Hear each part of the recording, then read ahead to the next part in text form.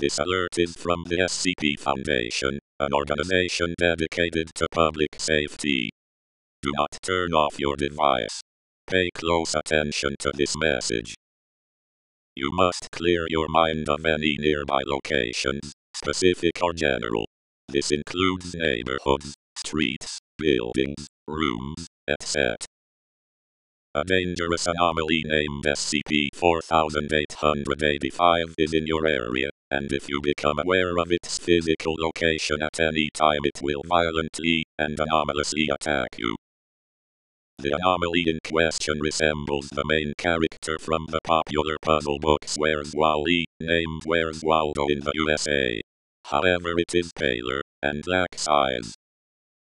An attack by this anomaly will consist of SCP-4885 appearing within the subject, who is aware of its location, and will reach up through the esophagus and grab the subject's chin. SCP-4885 will then climb up and out through the mouth of the subject, destroying their internal organs and spine in the process. This will obviously terminate the subject. If SCP-4885 is already close to someone who knows its location, it will approach them and climb through the mouth of the subject and exit through the pelvis, with similar destructive effects. A bright, colorful substance will then emerge from what remains of a subject's mouth and cover them in images resembling a Where's Waldo book.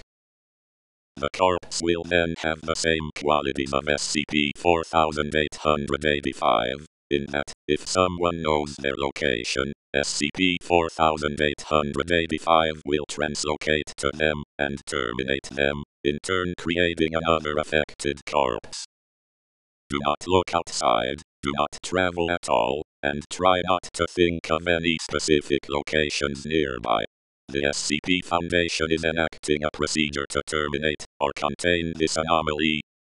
Thank you for your attention and cooperation. Secure. Contain. Protect.